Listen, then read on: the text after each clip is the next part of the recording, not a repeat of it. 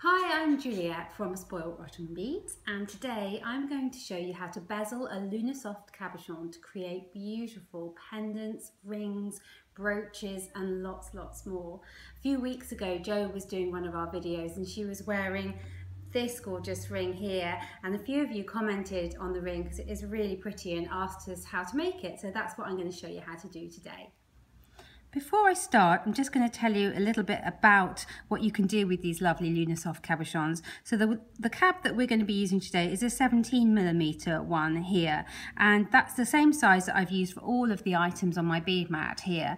So you'll see the once you've bezeled it, you can turn it into anything from a ring like the one that I'm wearing today to a brooch just by stitching a brooch back onto the back.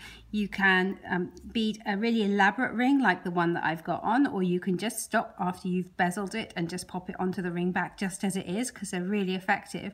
But as soon as you start adding the beads around these, they just start to glow and the colour really pops out.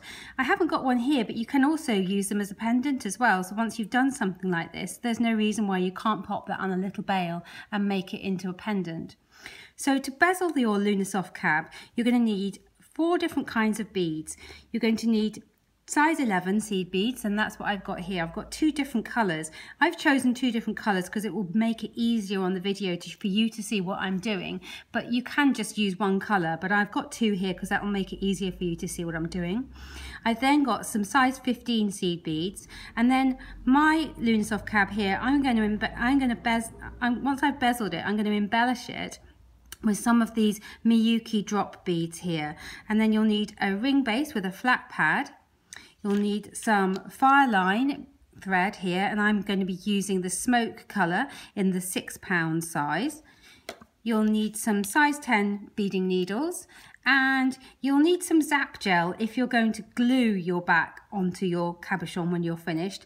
Alternatively, you can carry on stitching and you can actually stitch them onto the back just simply by closing that gap up as you go by adding more and more beads. But I'll talk to you about that later on.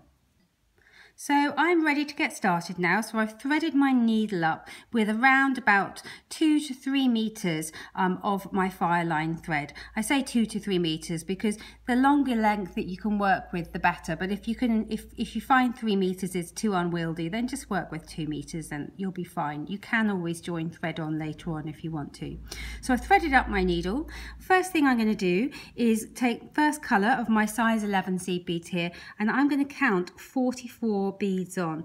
It's really important to get this right at the beginning, to count your 44. So I'm going to count my 44, and then I'm going to come back to you when I've triple checked that I have actually got 44 on my needle here, because you do need to have the correct amount. So I'll come back to you in a moment. So I have threaded 44 of my size 11 seed beads on, and I have double checked that to make sure that I've got the right amount.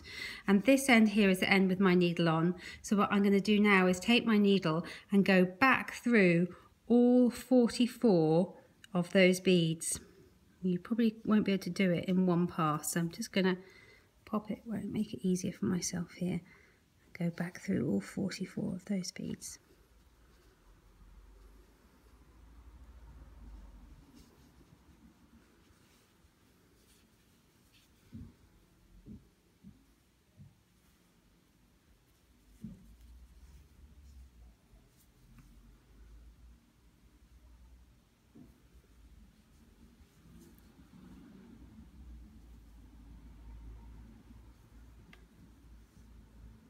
There we go.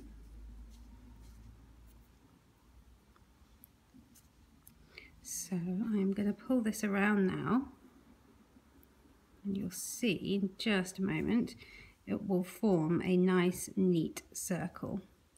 There we go. So I went back through all 44 of my beads, pulled it all tight, and that's formed a circle. And now I've got these 2 ends. This is the one with my needle on it. So I'm going to take the end without my needle on, and I'm just going to tie a knot there to secure that circle. And then I'm going to tie a double knot on top of that.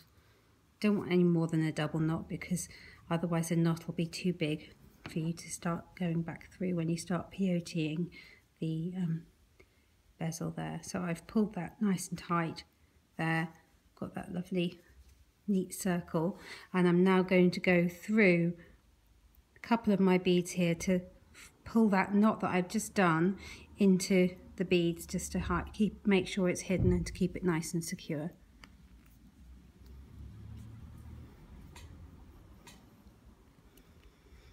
Okay, and now I'm ready to start peyoteing. So what I'm going to do now is take my next colour. So I'm doing this in 2 colours to make it easy for you to see.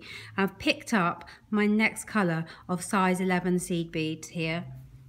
I'm going to thread that all the way down, and I'm going to miss out. So I'm coming out of this bead here. I'm going to miss out this bead, and I'm going to go through the next bead in the circle. So I'm coming out of a bead, picking up a bead, missing a bead, and going through the next one. And as I pull this tight, you'll see what will happen is that sits there nice and neatly between those 2 beads. And so I'm coming out of this bead, I'm going to pick up another bead, miss out the next bead in the circle, and go through that next bead there. This is called peyote. So this is a basic peyote bezel that we're going to be making here. So again, I've come out of this bead, pick up another size 11, miss out the next bead in the circle, and go through the next bead. And I'm going to continue this all the way around the circle, and I'm going to come back to you in a moment when I have done that. So I've gone all the way around my circle there with my second colour of size 11s, and I'm ready to go on to the next row. So to go on to the next row, what you need to do is step up through the next size 11 seed bead in that second row. So that's the first bead that I put on in that row. I'm stepping up through it. It's called stepping up in beadwork, and I'm stepping up through that bead. And so now my thread is coming out between these 2 beads here, and I'm ready to add my next row. And again, I'm going to use another colour now just to make this easier for you. I'm going back to the original colour here. So I'm picking up a bead and missing out the next bead in the beadwork here, which is this colour, this one here, and going through that bead that's sticking out there. And it's easier with this now from now on, because you can see that the beads are like a little zipper, and so you just know that the next thing you're going to do is pick up a bead, miss out that bead, and go through the next bead there. And the beads are sort of sticking up really, just to kind of, they show you where you need to go. So again, I'm going to go all the way around the circle, adding a bead in between each of that second row of peyote. And I'm going to be pulling this tight. And when you're bezeling, it's quite important to keep your thread tension nice and tight, because it's the bezel that's going to grip that Lunasoft Cabochon in place. So you can see that as I'm going, I'm pulling my threads nice and tight to keep my thread tension tight. And I'm going to come back to you in a moment when I've gone all the way around the circle here.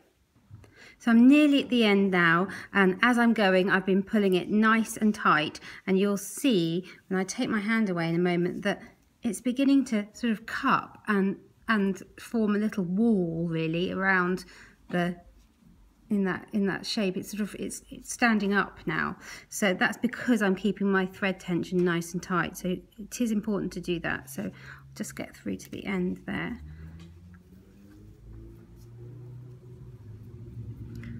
Couple more beads to go.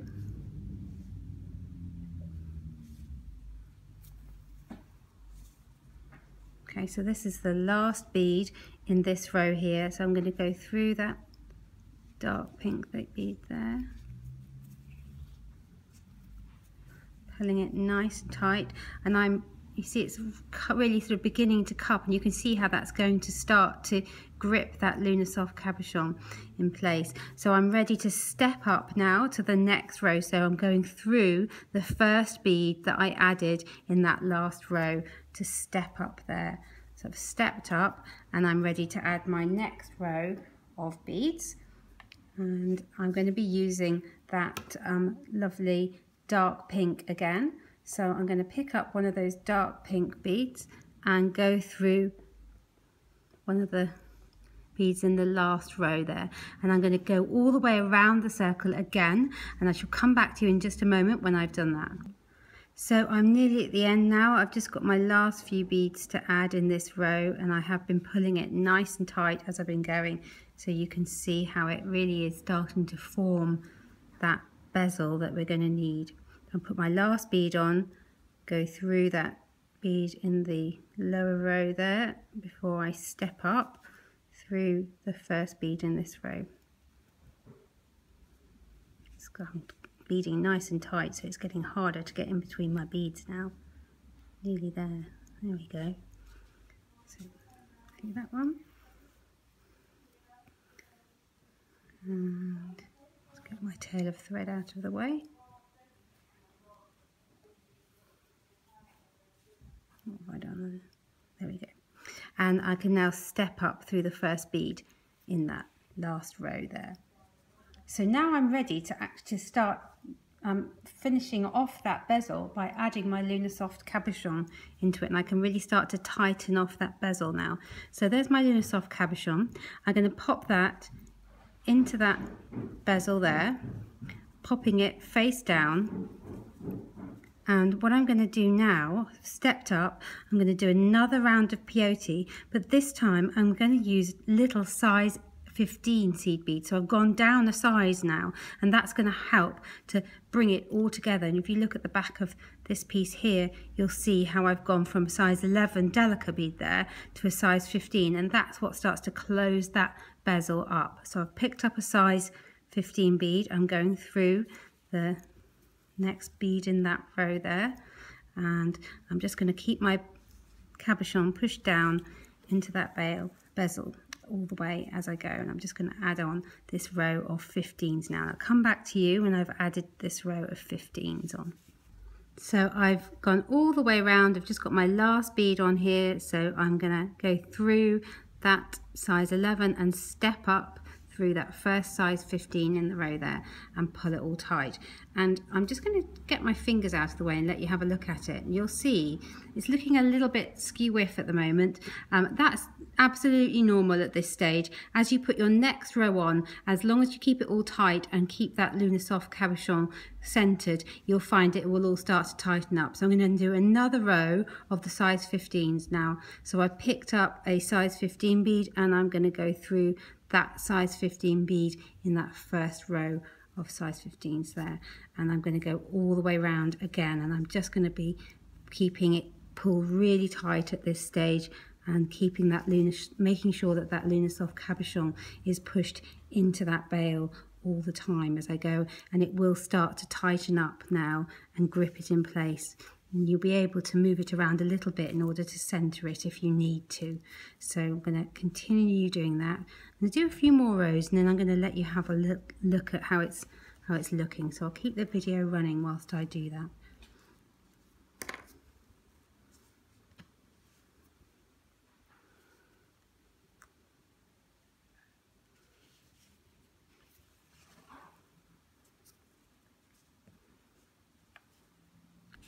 So I've added my second row of size 15s, and now you can see that it really is gripping that cabochon in place. So just to make sure that's nice and secure, I'm going to add one more row of size 15. So I've stepped up, I'm going to pick up a size 15, go through the next one, and I'm going to come back to you when I've added that final third row of size 15s on the back of my cabochon there. So I've done my third row of size 15 beads there, and you can see how it's gripped my Lunasoft Cabochon beautifully now. It's a really nice secure bail. So I'm now ready to start embellishing my cab to make it all sort of pretty around here and add a little bit extra bits on. But before I do that, I'll just tell you a little bit about what you can do at this stage as well, because I'm doing my cabochon so that I can just glue my base on my ring base onto the back there. But what you can do if you want to is just keep beading and bead your base on. So if I wanted to do that, if I didn't want to glue this base on, I could put the base in now and then just continue adding rows and rows of peyote, ever so slightly getting smaller as I go towards the center. And to get smaller, you just want to skip a bead every once in a while just to pull it in nice and tight. And you can actually just fix your ring base on just by peyoteing, but I'm not going to do that today. I'm going to glue this on a bit later on.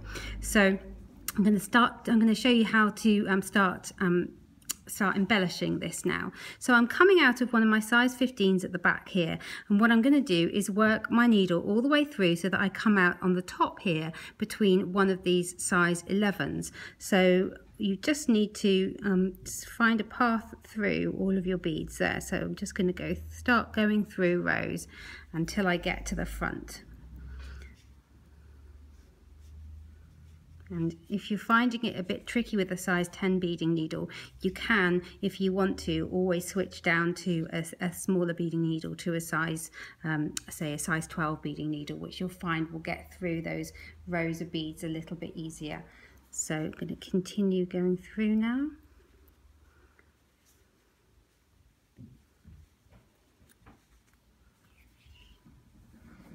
Nearly there.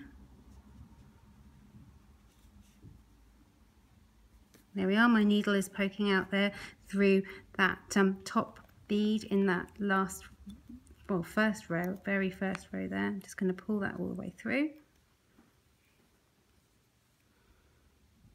There we go. So I'm now coming out of one of the beads here on the top of my cab.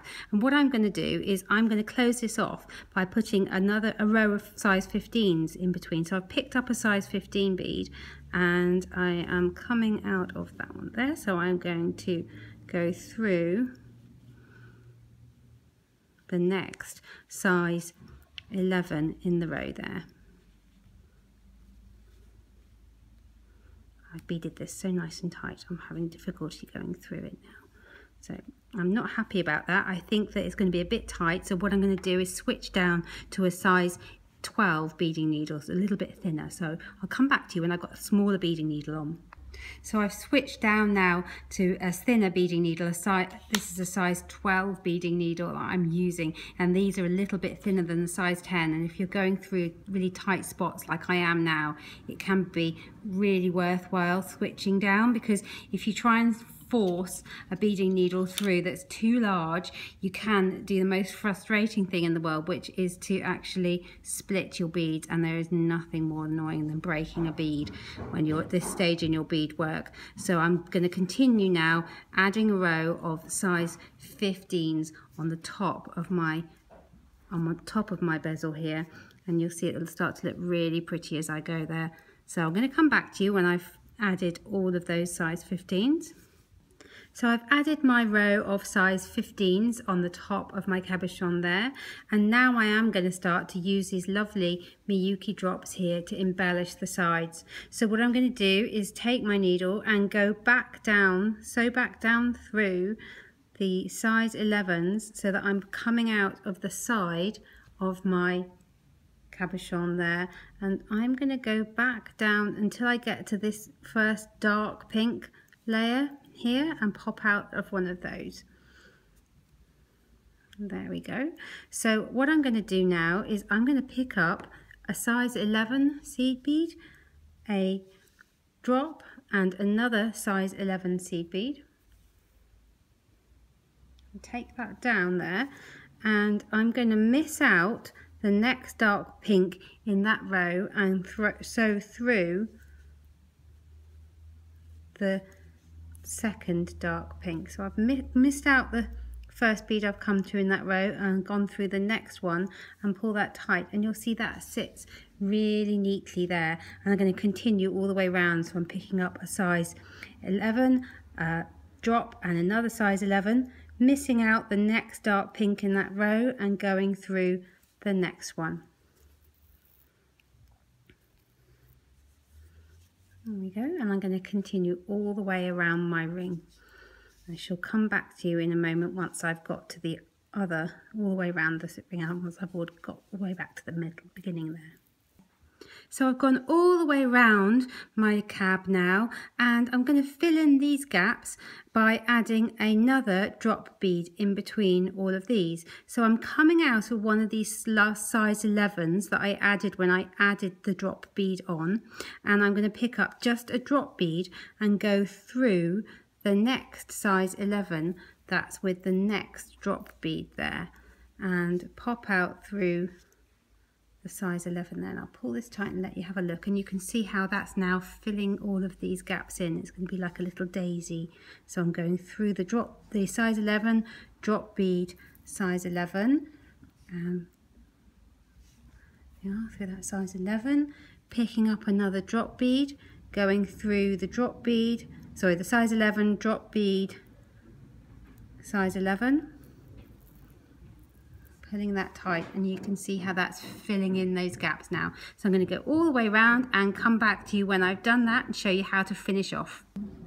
So I've added my final row of little drop beads, and I'm exiting out of one of the size 11s there in between the drops. And what I'm going to do is take my needle and work all the way through these rows here until I come out of one of these size 15s on the back here, and then I'll be able to knot my thread around itself and finish off. So I'm just going to work my way through these rows here, and this is where it's really handy to have this smaller needle.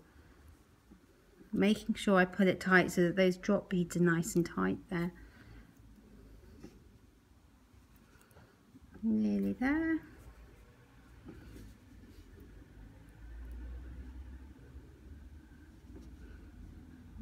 Okay.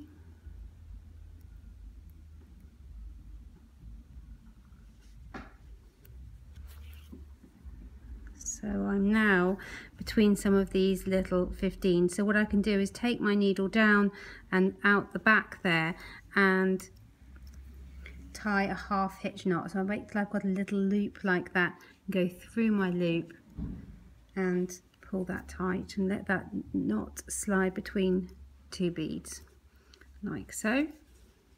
And I'll just tie one more.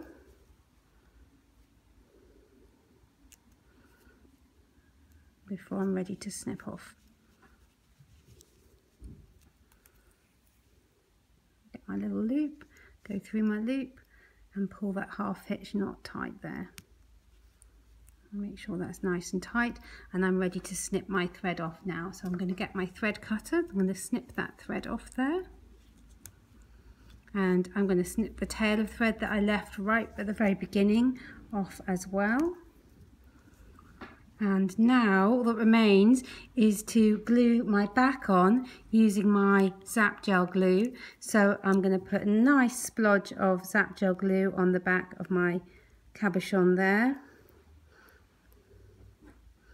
There we go.